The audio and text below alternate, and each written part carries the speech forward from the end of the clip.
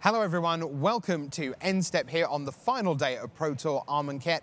Well, the pyramid has been ascended. As always, just one gets to the very pinnacle, and this time it is Jerry Thompson of USA and Team Mutiny. Congratulations to our champion. Rich hanging alongside Maria Bartholdi and Ian Duke from Inside R&D. Maria, your reaction, a terrific weekend. Oh, just fantastic. I love the Pro Tour, Rich. There was so much great magic that we got to see, so much innovation in Standard as well. And of course, you know, I loved watching Draft, and we had some really interesting things happen. We had a deck with 6 Slither Blades. We had a deck with an 11-4 Enigma Drake. These sorts of things really feed my soul. Yeah, and then there's cards like Approach of the Second Sunny, and we saw things with that going on. You must be very happy, both with Limited and indeed the current shape of Standard. Yeah, it's been a great tournament. Yeah, like you said, really enjoyed watching the limited rounds. Those went fantastic. Saw a lot of cool stuff happening there. And then Standard, it was just super exciting for me, as always, you know, to see a new large set come out, to see the impact that has on the environment. Also, you know, in the wake of the Felidar Guardian banning, to see what Standard looks like as you kind of lift off that top layer and see what was awaiting there underneath. And yeah, really cool decks emerging. Was super happy to see the Zombies deck do really well this weekend. Love that that's bridging together themes from both Amonkhet and Innistrad. So yeah, a lot to be happy about this weekend from my perspective. For sure. Well, why don't we kick things off with our card of the tournament. So, Ian, you get to pick something out from, well, let's face it, a pretty wide selection. Are you going to go for a little zombie maybe, or, you know, maybe a torrential gear Hulk? What are you going with? I'm actually going with Liliana's Mastery as the card of the weekend. And okay. While we didn't see this card show up just now in the finals, it did do awesome work throughout all the top 8, particularly one of our semifinals matchups between mono black zombies and black green, where it just really helped the zombies deck dominate the board and just have the biggest creatures there. All throughout the weekend, you know, I saw this card doing awesome work in the Swiss. It just creates a ton of board presence all by itself. It serves as an anthem for your other zombies. Even if they sweep you after you play this, it still stays in play to pump up your future zombies.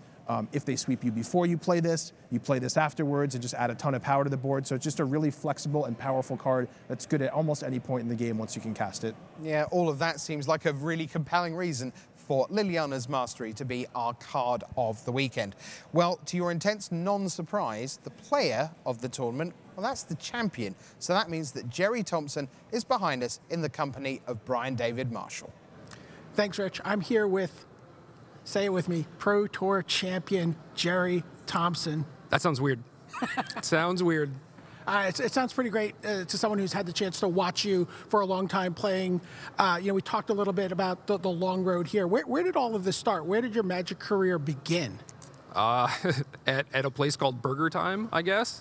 I worked with a buddy of mine, and we were trying to find common interest, you know, and we went back and forth on things. He's like, I play Magic. And I was like, oh, I have some of those cards. I don't know how to play. And then he got me into the game, took me to some tournaments, and I got hooked. And then, you know, when you say went to some tournaments, that's like, when does that real drive to get to the next stage, to keep pushing yourself towards the next competitive tier kick in for you? I don't know. It was just always there. Like, go to my first tournament, do a bunch of losing, obviously. And it was like, oh, well, I think if I would have done this differently, then maybe I could have won, right? And it was always that. It was always just like, what can I do a little bit better? And every tournament for me has just been a learning experience. You know, and between now and then, countless frozen pizzas, notebooks full of scribbled deck ideas, GPs, open weekends, PTQs. What has this whole growth experience been like over that, you know, stretch of time? Like, how has this game changed you? It's changed my entire life. I mean, I do this for a living. I write content for Star City. Like, I go to these tournaments and play, and this is kind of it. You know, this is like the biggest deal in my life thus far. Even your girlfriend, someone you probably met through Magic. I know Isabel Hayes used to play Magic all the time at Neutral Ground, a store that I was involved with a long time ago. Yep, absolutely. I traded her a couple draft sets before this tournament. She hasn't drafted yet. Maybe now she will. She hasn't played in a while, but yeah, it's a big deal. Now, you know, we talked about those notebooks. That's one of the things I've always admired about you. And you're going into the Open Series and going week to week in these different tournaments. You'd always have things scribbled down. You'd always be making adjustments to the deck. A lot of people are going to be picking up this zombie deck. What are some adjustments people could be making moving forward with this? Change the sideboard. I think I did a pretty good job with the main deck, and it's kind of just like my signature, right? It's like I moved kind of away from Fatal Push, more towards Grasp of Darkness, and I think that helped me a lot because Fatal Push was not very good in the mirror match. And just little things like that I think can give you a pretty big edge. But our sideboard was not really missing a few cards, but like you're playing mono black, you don't have a lot of options. But like, you know, some Sky Sovereigns might have been nice. Maybe some more Transgresses. Lost Legacy's not very good, you know, that thing. So it's like, even as I'm going through the tournament, I'm thinking about what I could have done differently. Now, going back to that young Jerry Thompson who first picked up those Magic cards, if he fantasized about the idea of winning a Pro Tour, do you think he's thinking about doing it while slamming 9 creatures sideways into the red zone for the final strike? Probably not. I was more of like a counterspell guy, you know? So it's kind of weird, but whatever it takes. Look great. I couldn't be happier for you, Jerry. Congratulations. Enjoy your title, Pro Tour champion.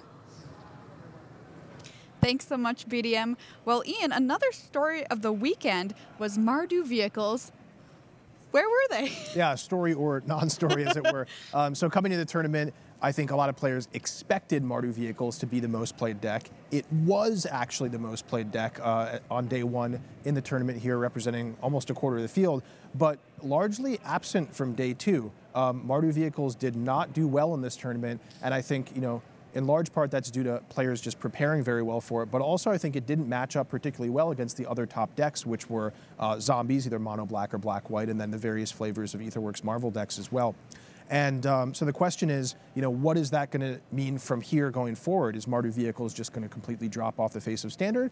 I don't think so, honestly. I think it's still a really powerful deck, and it marks, you know, one of the extreme poles of the environment where it is the fastest aggro deck, and that's something everyone is always going to have to respect. So, you know, I think going forward, maybe Mardu Vehicles isn't the best choice in this current metagame, but as things shift around and maybe people start targeting zombies or start targeting Aetherworks Marvel, Mardu could definitely rise up again. Thanks, Ian. Well, we've got Tim and Kenji waiting on the floor to give us our match of the weekend. Well, Kenji, it's just you and me here in the feature match area again. They've left us alone with this trophy that really should be in the hands of Jerry Thompson, and we've got to pick out what the match of the tournament was. We've seen a lot of great magic in this feature match area. What are your thoughts? Overall, for matches, there were a few good ones that really stand out in my mind. Of course, like Calcano making it into the top 8. The last one, of course, Jerry T versus Yuya Watanabe. Great. I don't know if I had a really standout match, though. I want to focus more on a game. I really liked the game between Martin Mueller and Calcano in the top 8. There was a specific game where Calcano had a ton of zombie, was getting a huge thing. He had used Lost Legacy to take care of not only Martin Mueller's two Chandras, but all of the Ulamogs. And so Martin had to kind of navigate a way of just attacking with all of his servant of the conduits, eventually finding a Sweltering Suns off of his Aetherworks Marvel instead of a huge Ulamog, wiping all of Calcano's zombies, and then getting in there for the final points of damage off of Tyler's tracker. Yeah, I think it's fair to say that the final game score in that match didn't really reflect how back and forth it was. Definitely one of the games of the tournament. For me, when it comes to matches, I'm kind of with you that there were lots of individual games that were good, but for me, the match that was important was the final because of what it was kind of emblematic of. We got to see the upstart zombies against the Aetherwork Marvel Menace. We got to see two great players, and to me, one of the stories of this tournament has been about rewarding players that have been working hard for a really, really long time. We saw Christian Calcano make his first top 8, and that one's been a long time coming. Jerry Thompson, his first top 8 was Pro Tour Gatecrash a little while back, but he's one of those players that we've all known is a spectacular player for a very long time, and it was really just great to see him get rewarded. While the games themselves in the final, all of them felt kind of like a bit of a blowout. The actual last game of the tournament where we got to see an early Radiant Flames dealing with 3 creatures, I mean, that's exactly what Yuya Watanabe will have been hoping to achieve. And then Jerry Thompson's still just able to pile on the pressure and win it back. To me, the finals was, in fact, the match of the tournament. Thanks so much, Tim and Kenji. Well, we've had our card of the weekend, we've had our player of the weekend, our match of the weekend. That must mean it's time for team of the weekend. Brian David Marshall, take it away. Thanks, Maria. And you know, there are a couple of different teams that I really considered for this.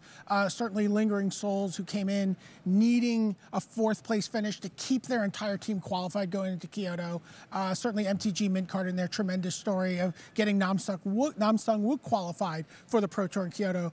But it was the team that was in the lead or tied for the lead coming into this Pro Tour, Team Musashi, with this just killer lineup of Japanese all-stars that was in 1st place, then put 2 players into the top 8 at this Pro Tour, put a player into the finals of this Pro Tour, and you know, they just pull away with it.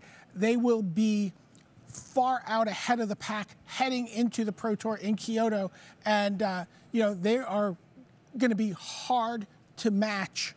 You know, and you've got a handful of teams chasing them down. They'll be on their home turf.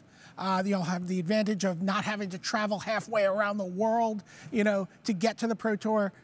It's going to be spectacular, and you know, we could very well be seeing our team of the weekend, Team Musashi, when we get to the World Championship in Boston. We certainly could, BDM. Great stuff. No doubt Musashi are leading the way, and maybe the rest are fighting for 2nd place in Kyoto, but still a lot of points on the line in our final Pro Tour of the season. Arrow Devastation coming your way in Kyoto the week after. Kyoto also plays host to a Grand Prix, so it's going to be a good couple of weeks in Japan. But we're closing in on the end of the show, so Ian, as the feature match area deserts behind us, not deserts because that's Amonkhet obviously, but anyway, give us a takeaway from this PT. I'm not sure if I have one especially memorable takeaway from the Pro Tour, but I can tell you about a really fun event or fun match that we watched going all the way back to round 1. I really enjoyed in the limited rounds watching Martin use a draft, and then watching round 1, I believe, he was able to assemble what's the Drake? Enigma Drake, absolutely, yeah. With power equal the number of instants and sorcerers in your graveyard. Insane. Had an 11-4 Enigma Drake. It was able to cast Insult to Injury and attack for 11, 20, like a bajillion probably. Yeah. And that was pretty awesome to watch. Yeah, I think so. He actually won that match. In his 2 game wins featured 1 attack across 2 games because of Insult to Injury, which is like pretty brutal. And Martin User right in the thick of things for Draft Master, of course. Maria, something for you from Pro Tour Amonkhet. Absolutely. Christian Calcano's making the top 8. His speech, his interview with BDM was so emotional. There wasn't a dry eye up here on the news desk. I know it was just you and me, but that was the case. I mean, you really felt the heart he had for the game and just the passion he put in. What was it, 144 GPs that he's attended? Yep. I mean, this guy loves Magic, and it was so great to see a people's champion like that finally make it to the top 8. Yeah, fantastic. And the thing is, once you do it once, does start to feel easier, because you can't help feeling when you've never been there, am I ever going to fulfill the dream? Well, yes, you are, Chris Calcano, and we'll see you again on Sunday very soon, we have no doubt. But we're closing in on the end of the show. It's been a great weekend here in Nashville. Thanks to the good folks of Tennessee for a great time here at the home of the Predators. In the end, it was Jerry Thompson who was the ultimate Nashville Predator here at Pro Tour Amonkhet. Until we meet again, for everyone here on the Pro Tour, we'll see you again very soon around the world of MTG. I'm Rich Hagan. I'm Maria Bartholdi. Saying, brains!